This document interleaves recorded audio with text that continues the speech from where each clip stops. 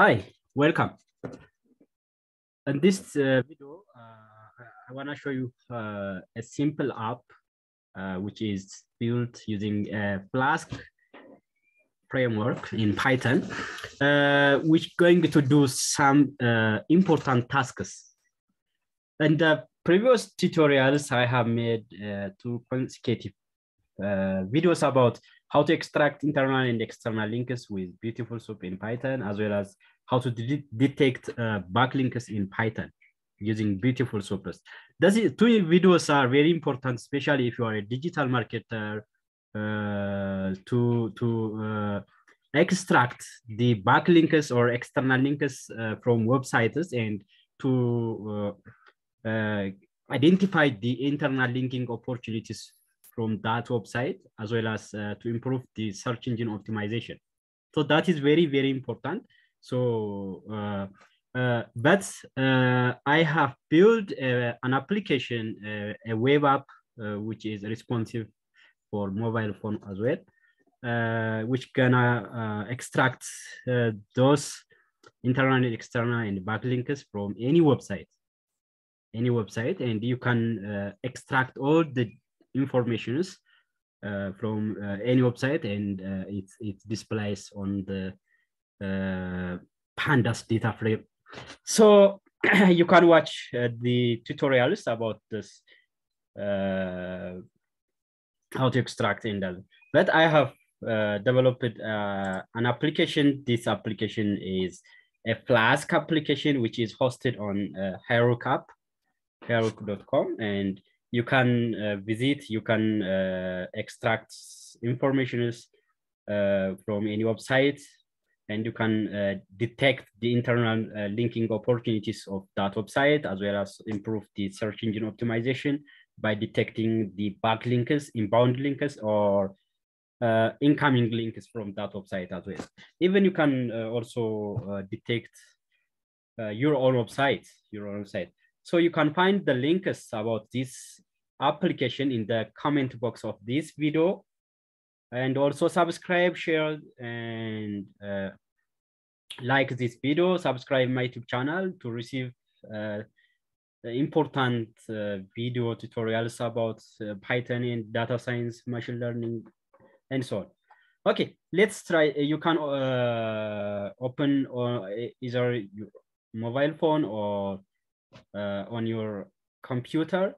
Open up your web browser, and you can go to the website bld-demo.heroku.com. BLD is a backlink detector.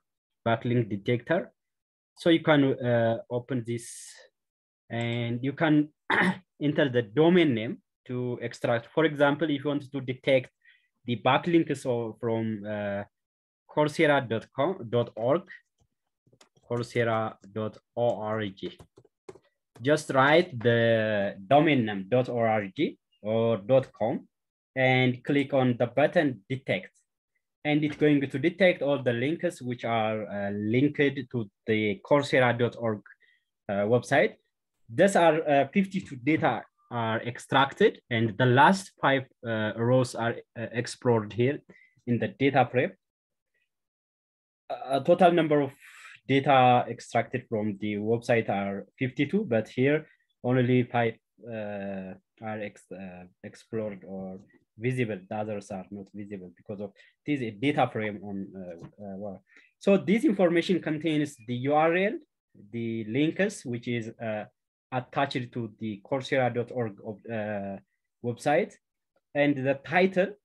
There is no title actually here, and the category, in which category this website is classified, which means either external or internal. If that website is not related to the domain name, that is external. That category is external. This website is a backlink or not? It is a backlink because it is external, which is inbound to that website. Okay, let's try another one more. For example, ebay.com, and you can check how many number of Yeah, 355 data are extracted from ebay.com. And the last 5 rows are explored here. And you can see from 350 up to 354 because this is a data frame. And here the titles also extracted because there is a title. For example, here we can see the internal linking because the link is the domain name containing the domain name for about the ebay.com. So this is not a backlink. This is internal linking of this is internal link that contain because of it contains the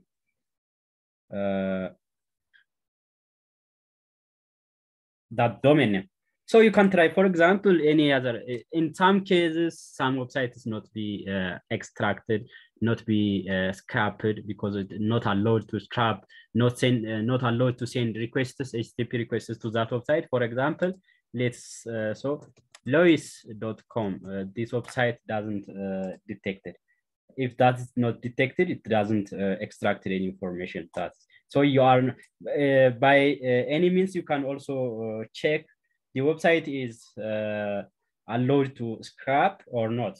If that response is for or doesn't extract any information, that website does not allow to scrap information from that website, not allowed to send an HTTP requests as well. And in some cases, if you wrongly enter the domain name, it doesn't return any, it is a wrong domain name. Or that domain name is not available. For example, pythonlab.com. Right now, there is no pythonlab.com. So it doesn't detect that.